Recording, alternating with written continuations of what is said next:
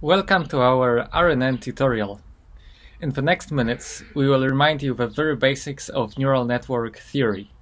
We will also present a very simple architecture of recurrent neural network to give you a better insight how it works.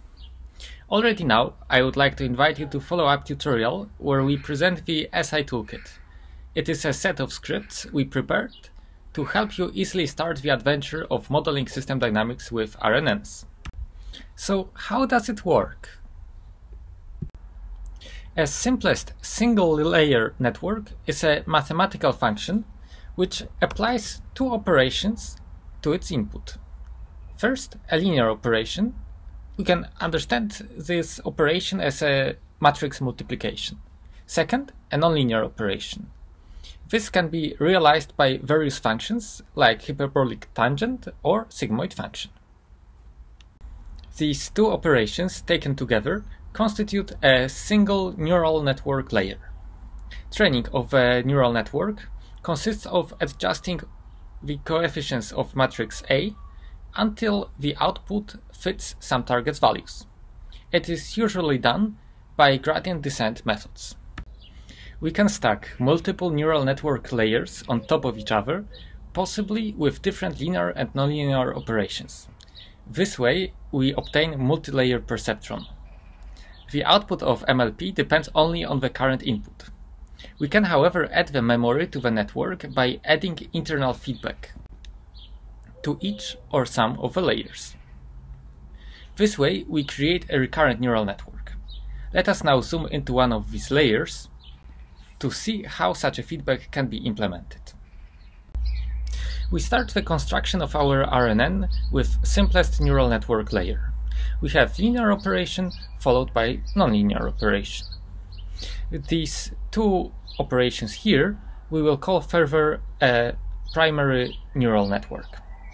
I would also like to notice that in this slide I marked inputs and outputs with different colors and fonts than in previous slides. I did it to emphasize that we now study single layer and not the whole network. Let us now add the output of the network from the previous time step t-1 as the second input to the layer. We can concatenate this new input together with the current input and apply to it a secondary neural network. A linear operation, however now a different linear operation than the previous one, and a nonlinear operation.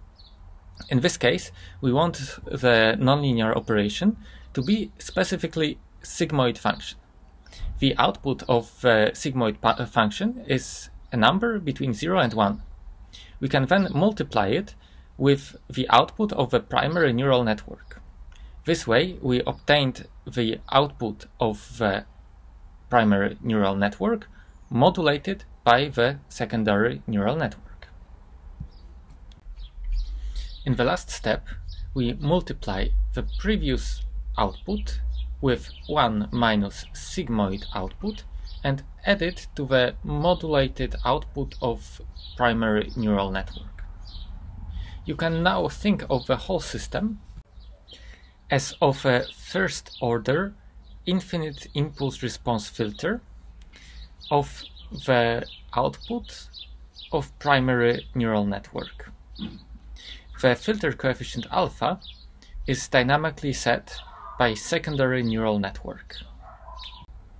I would like to emphasize that this is just one possible example of implementation of feedback in neural network layer.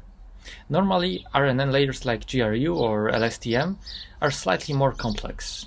The main idea stays, however, the same. As you can imagine, modeling system dynamics with RNN is usually not an 1-hour task.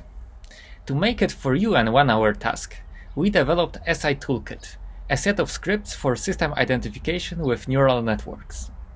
It is designed to let you start neural network training of your choice without any coding, quickly evaluate quality of your predictions with convenient graphical user interface, and reduce time necessary to integrate the trained neural network into your controller by providing convenient predictor class.